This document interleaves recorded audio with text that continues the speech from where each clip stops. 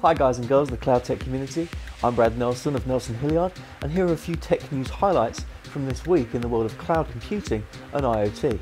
I'd like to thank you all for your kind tweets, retweets, comments and feedback from last week's news, and please remember to share, like and comment, subscribe this video with your friends and with your colleagues. And if you have any media submissions that you'd like to put forward that's news happening in your business around cloud computing, IoT, artificial intelligence or blockchain, I'd be happy to have a look at what stories are happening and how I can feature them in the weekly news. Thanks again for watching. This week, CNBC reported that Target may well be moving away from Amazon Web Services. The massive online and offline retailer may well be planning to move its business away from AWS after apparently deciding it no longer wanted to fund its rival's ambitions. Target appears to be running a hybrid cloud strategy with a portion of its workloads on cloud services. According to the report, Microsoft, Google and Oracle are all eagerly lining up to pitch their services to Target. This is an additional sign this year that the competitors of Amazon.com are thinking really hard about their relationships with AWS. Perhaps the $13.7 billion purchase of Whole Foods may have served as a bit of a tipping point. Walmart is reportedly pressuring its suppliers to avoid doing tech business with AWS, which now provides a massive opening for Microsoft and Google Cloud solutions. Accounting and consultancy firm EY, which is part of Ernst & Young Global, said this week it will be launching a blockchain-based system enabling companies or groups of individuals to more easily share ownership of vehicles and access to cars and trucks. EY partner John Simlett told Reuters in an interview that EY could deploy the Tesseract system in a test with an unnamed partner within the next quarter. John Simlett went on to say that blockchain systems could enable shared use and shared ownership of large fleets of vehicles, such as a group of cars parked in a high-rise building that residents could use as needed, gaining access using a smartphone app. This week, Brisbane cloud provider Fluxx acquired Exigent Australia. Exigent offered a range of cloud services such as cloud hosting, co-location and virtual servers, and was founded in 2009. The acquisition also includes Exigent's brand's 10 terabyte servers, which specializes in virtual servers, co-location and dedicated servers, and virtual DC, which also has the security offering. Fluxx offers a similar set of services and has landed a spot on the federal government's Whole of Government Cloud Service Provider panel in April. Fluxx Chief Executive Angus Thompson said, "We're excited to be growing in the phase of international corporations expanding into Australia, and we strongly believe there will always be a place for Australian companies that provide local service and local infrastructure."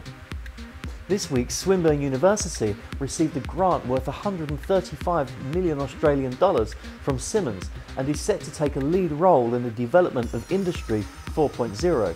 Jeff Connolly, the chairman and CEO of Siemens Australia, said that the grant would support Victoria and Australia by preparing students to participate fully in the engaging global innovation economy. Professor Bronwyn Fox, the director of the university's Manufacturing Futures Research Institute, said that the factory would work with industry partners to solve key challenges through integration of innovation design platforms, advanced manufacturing technologies, materials and information systems. The outcomes of our work will commercialise new technology, enabling Australian companies to capitalise on the expanding international market and tap into the global supply chains. Swinburne said the grant would provide a suite of advanced product lifecycle management software designed to integrate data, processes, business systems and people in the extended enterprise, and a new generation cloud-based IoT platform, MindSphere.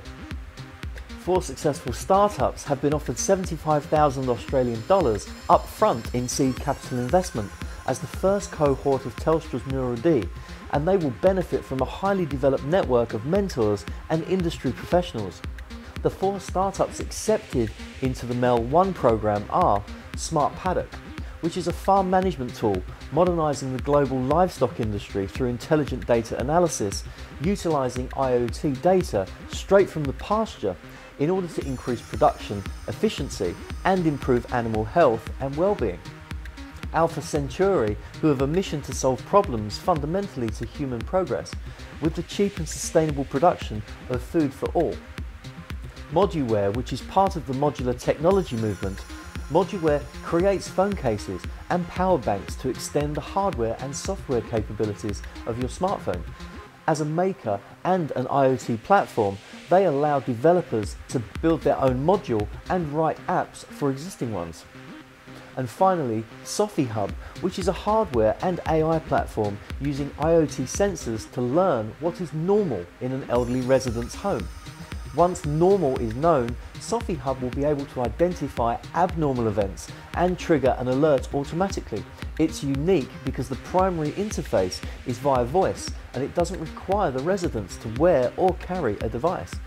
Congratulations to all of you on your exciting startup projects, and please keep us updated with your progress and your successes.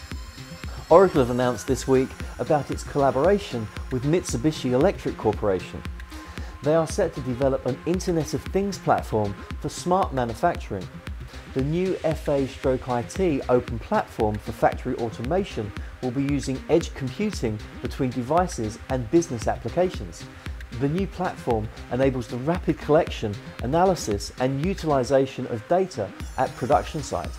With organisations rapidly adopting Industry 4.0, manufacturers are increasingly seeking to optimise their total manufacturing processes by using IoT to collect data from all equipment in factories for virtualisation and analysis.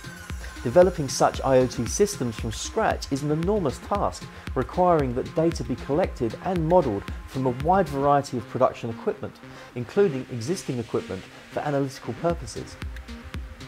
A survey by Inmarsat revealed the world currently has a significant Internet of Things skills shortage. The Future of IoT in Enterprise 2017 report interviewed 500 senior IT decision makers from major organisations across the Americas, EMEA and APAC regions to determine the level of IoT preparedness around the world. According to Inmarsat, the shortage of staff with IoT-focused skills extends to specific technical disciplines, with 60% saying they required additional staff experience in cybersecurity to handle the vast quantities of data, 46% identifying a deficient of staff within experience of analytics and data science, and 48% lacking the technical support skills needed to make their IoT projects successful. Paul Goodonis, the president of Inmarsat Enterprise Business Unit, said that there is a clear acknowledgement from organisations within all industries that IoT is set to play a crucial role in digital transformation and their ability to achieve competitive advantage. But for that to happen, businesses will need to have the correct skill sets in place, and as our research demonstrates, many find themselves without the skilled staff required for this transformation, and are unable to take advantage of the potential that IoT solutions offer. I'm Brad Nelson of Nelson Hilliard, and thanks for watching this week's Cloud Computing and IoT News highlights. Please remember to like, subscribe, comment and share this video with your friends and colleagues. You can also find me on LinkedIn at Brad Nelson. We're also on Twitter at Nelson_Hilliard, and we're also on Instagram. So please connect and share your stories, that would be fantastic. And until next week, be good, be safe, and keep our clouds secure.